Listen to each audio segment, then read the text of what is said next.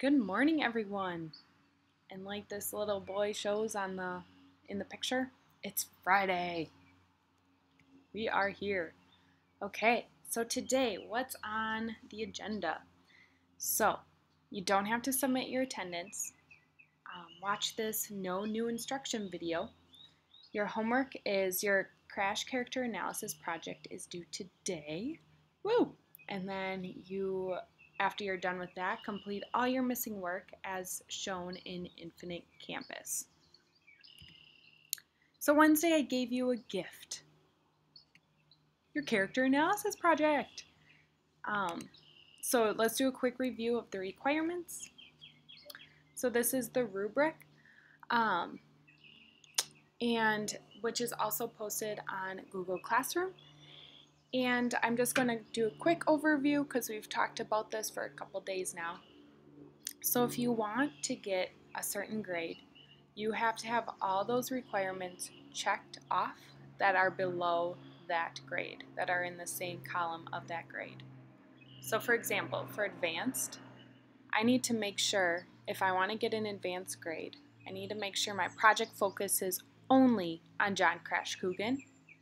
I explain one of Crash's traits by using 4 pieces of evidence from the text plus my thinking to prove the trait that I analyzed.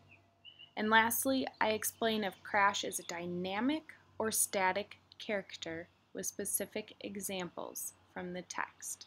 So read these requirements slowly so you gain an understanding of what you need to do for your project to reach that certain grade. Let me know if you have any questions about this rubric and I'll be happy to discuss it with you.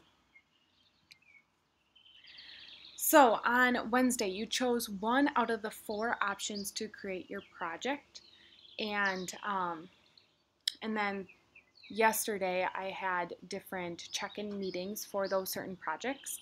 But if you're unable to come to those meetings and still have questions about the project, please reach out to me, and I will be happy to talk to you about it. The 4 options, as a reminder, were option number 1, a video. Option number 2, create a poster. Option number 3, design a PowerPoint. And option number 4, journal entry. So you chose one out of the 4 project options to create for your Crash Character Analysis project. So examples of each option is on Google Classroom under the Project Examples tab. But notice that all my examples focus on Penn Web.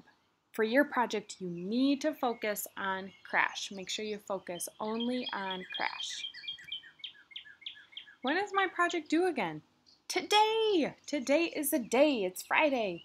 It's due by 3 p.m. You will submit it through Google Classroom. There's a Turn In tab, the Crash Character Analysis project, due Friday by 3 p.m. that you will turn it into. What do I do when I'm done with my project? Check Infinite Campus to see if you have any missing work and get caught up.